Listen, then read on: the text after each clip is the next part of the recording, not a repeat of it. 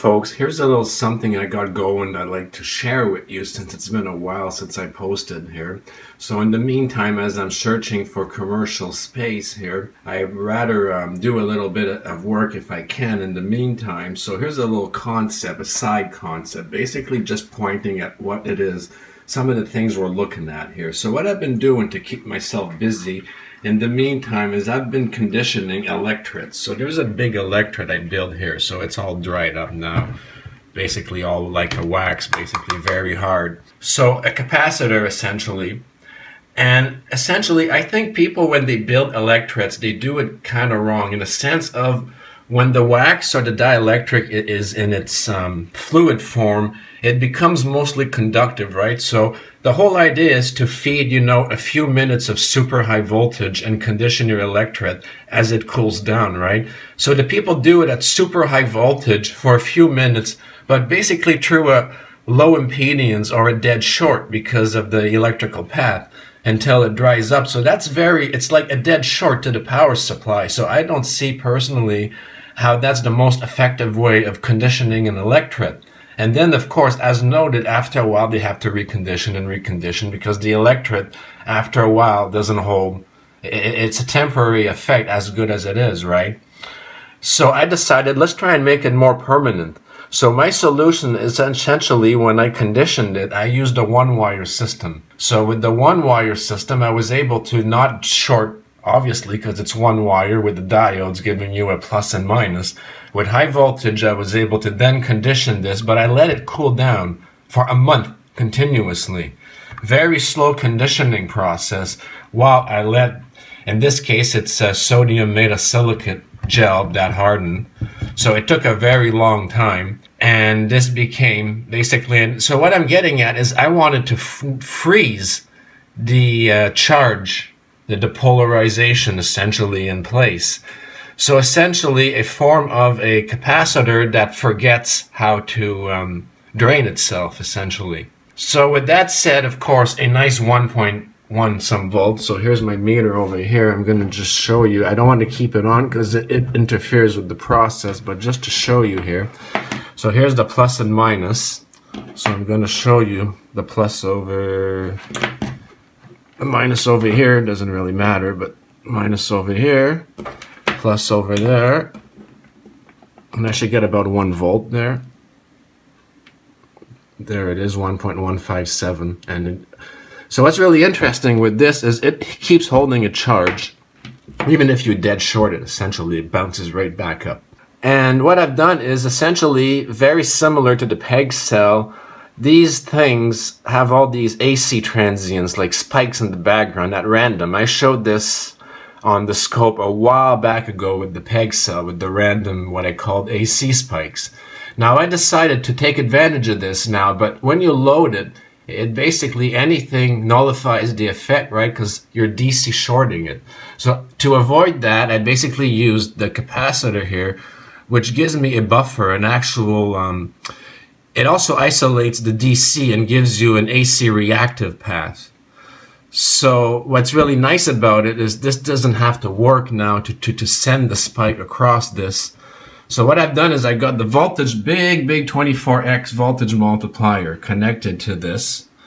And I'm taking advantage of the spike. And as you see here, this is the spike up to 1.5 volts or so, random up and down here. And obviously it's a natural rectifier. And being capacitive here, this actually decouples the plus electrically, DC, so it's easy to loop it back into the cell.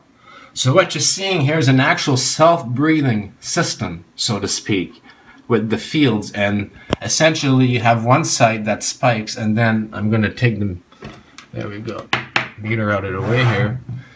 So what happens is one side excites the other side, and one part is being rectified back into the cell.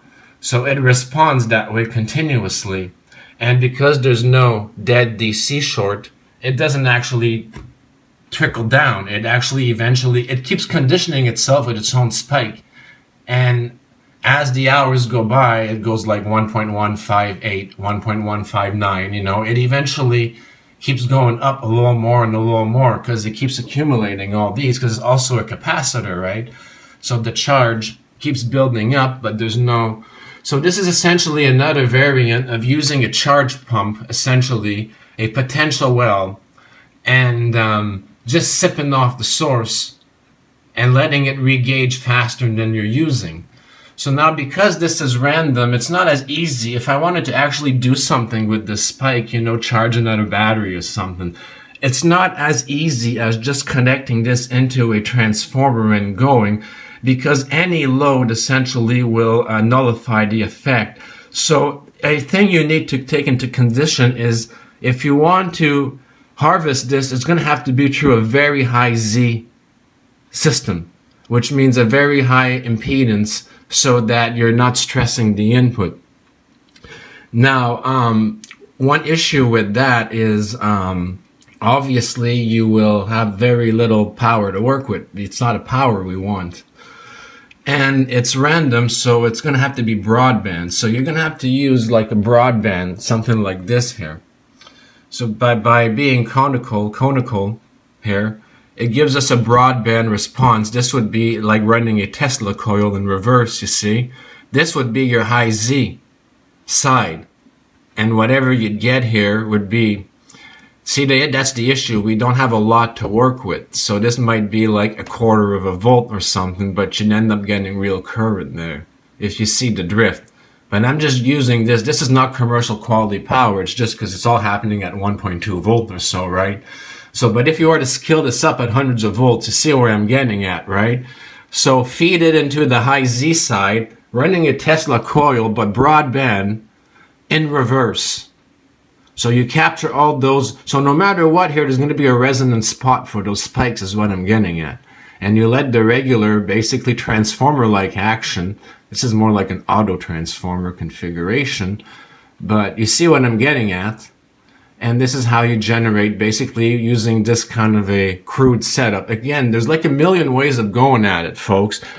So the key here is just figuring out how to keep your potential well going. And this is not what operates the load. You power the potential well, and it's the displacement between potential differences, usually through a transformer, which we then convert to real current, do the work, and let that power a load.